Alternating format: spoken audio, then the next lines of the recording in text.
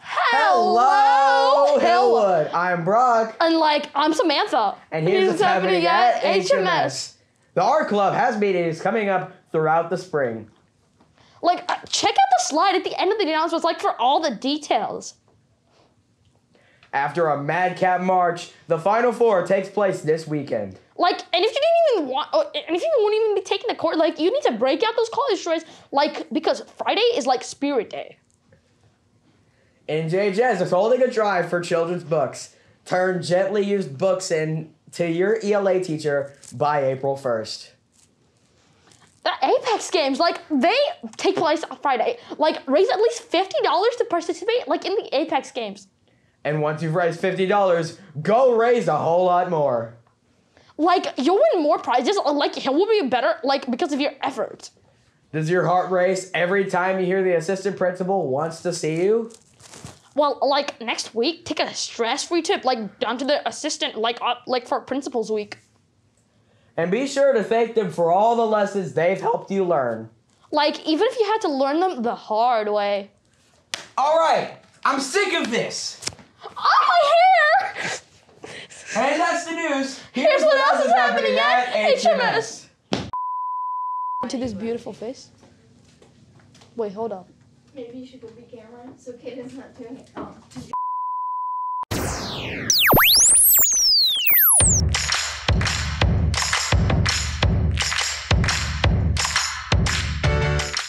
I went and did my undergraduate at the University of North Texas, but I got my master's degree at Southern Methodist University in Dallas. Well, I wanted to get a master's degree because I already had a bachelor's degree, and the way I decided on SMU was I knew one of the professors there, and it was a really small music school instead of the really large music school I had gone to before, and I just wanted more of a one-on-one or just smaller group setting to get that higher level degree, so I could really work on being a better choir conductor.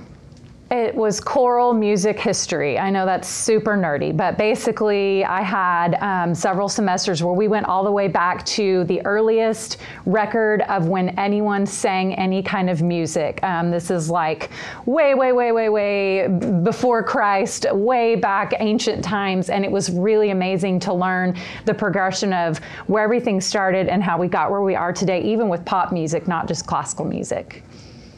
What I had to do to prepare myself to go back and get a second degree, a master's degree, was I had to have several years of experience. So I'd been a choir teacher for 6 years already, and then I had to audition. So I had to submit video footage of myself, not only teaching choirs, but also conducting choirs, videos of myself singing at concerts, and just to kind of show that I was a great musician and that I was worthy of being accepted to the program.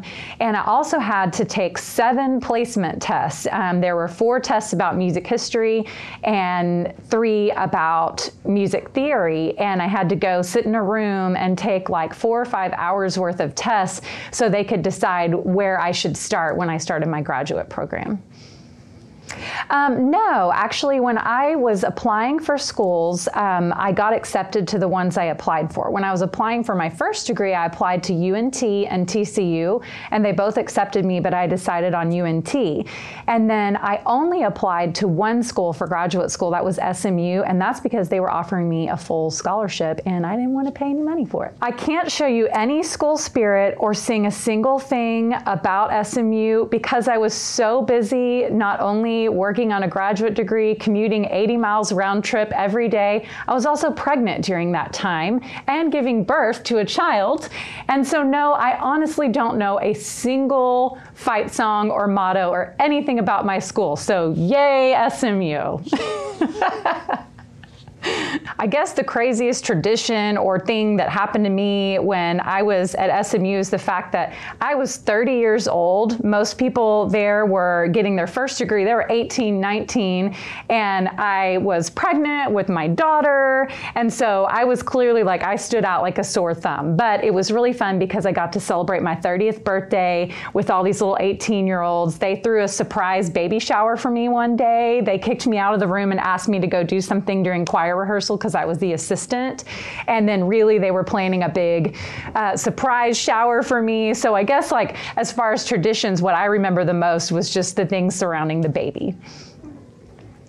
The hardest part about being in graduate school was the commute. I lived right by Hillwood, but I commuted to downtown Dallas every single day. One day it took me 3 hours to get there, just one trip, and then it would take about an hour and a half or 2 hours to get back. Sometimes I would have to stop to like get a meal or go to the bathroom like twice on one drive.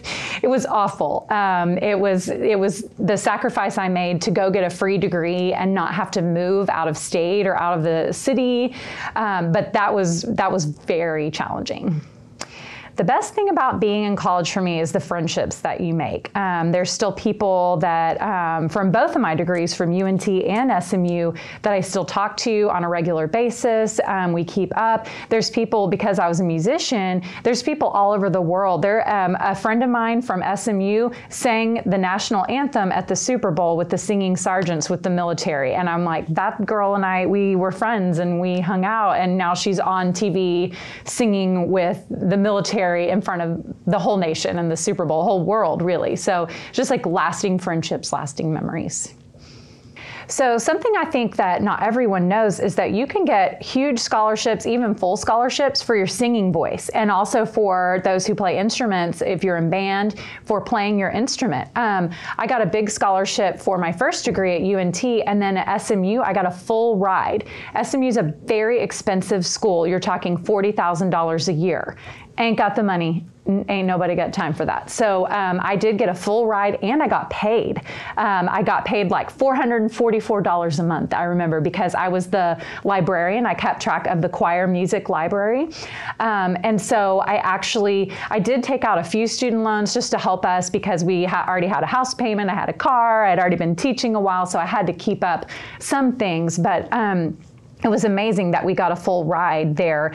And most people that were in the music department, whether they sang or played an instrument, or dancers for fine arts, for theater, musical theater, almost everybody was on at least half, if not a full scholarship. So you don't have to be afraid of those expensive private schools like TCU and SMU, for example, because they actually have a lot more money than the less expensive state schools.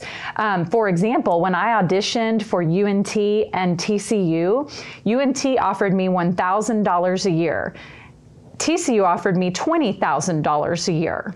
And I remember crying because I thought, they don't want me. The school I want the most only gave me $1,000. And then come to find out it's because it's so much cheaper. That is a lot of money for UNT.